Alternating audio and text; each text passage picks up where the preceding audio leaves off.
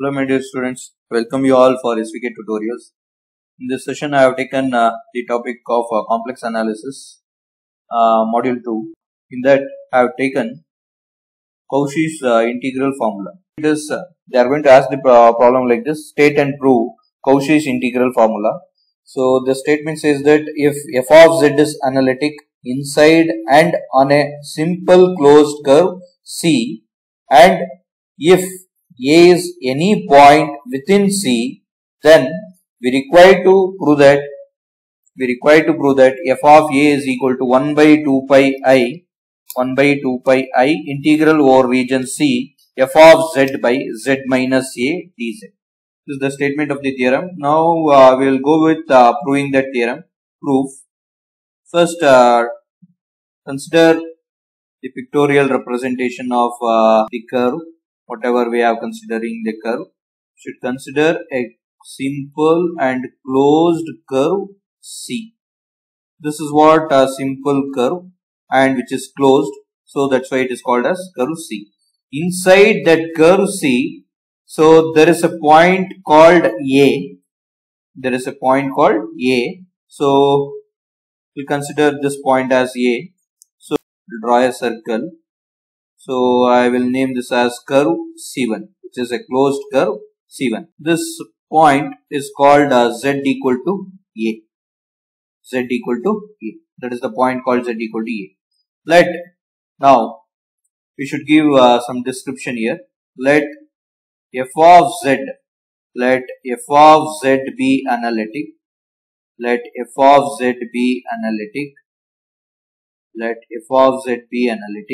Inside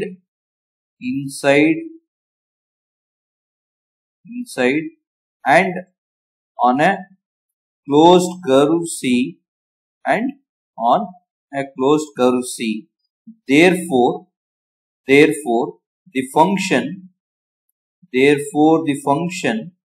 f of z by z minus A is also continuous. Is also analytic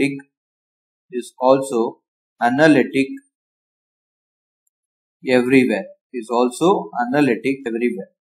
Inside and on C, but except at the point, it is not analytic except at the point z equal to A. So with z equal to A as a center, we have considered a circle with z equal to A as center. Draw a circle with radius r.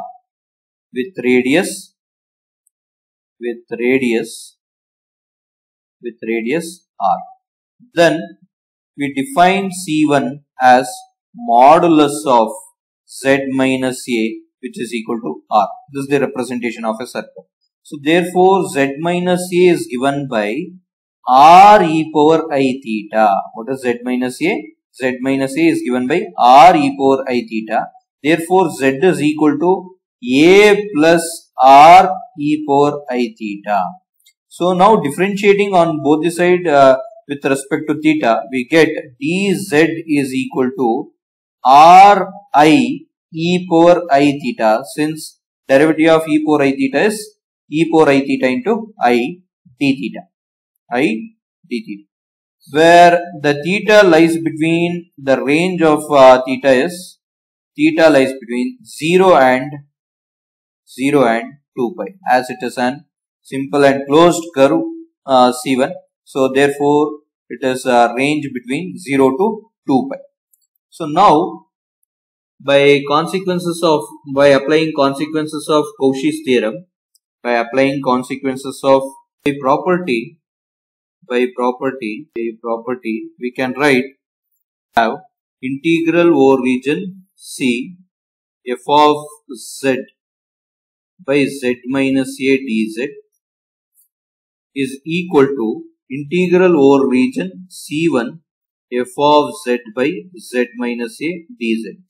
Now, as I have defined the range of theta, and you know what is z. So theta ranges from 0 to 2 pi. I am going with the substitution. So f of z is what? A plus r e power I theta. This whole divided by z minus a is what? R e power I theta. And dz is what? I r e power I theta d theta. So this is what the left hand side. This is what I have defined, right hand side. So therefore, which is equal to what? The left hand side is integral over region C f of z by z minus a dz. Now by cancellation law we can cancel r e power I theta and r e power I theta as it is common term. So you are left out with I times of integral theta equal to 0 to 2 pi f of a plus r e power I theta d theta. Now taking the limit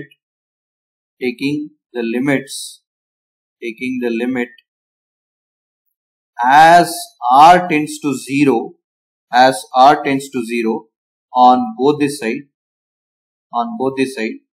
So as I am taking limits r tends to 0 on both the side, here there is no term called r, so therefore I am writing directly. If I take as r tends to 0, therefore this value tends to 0. So you are left out with what? I into integral theta equal to 0 to 2 pi f of a d theta, where f of a is a constant function with respect to theta. So therefore, if I integrating with respect to theta, you are left out with f of a into constant. Integral with respect to theta is theta. The limit theta ranges from 0 to 2 pi. Now substituting the limit, so f of a I times of 2 pi minus 0, so which is nothing but what?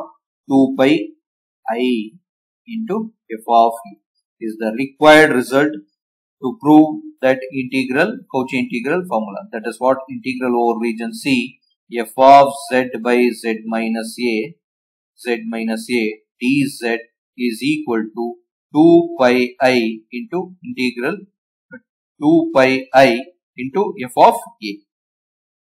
This is what Cauchy's integral formula. So you all understood the derivation of Cauchy's integral formula. If you have liked this video, kindly do subscribe to my channel and press like button. Thank you all.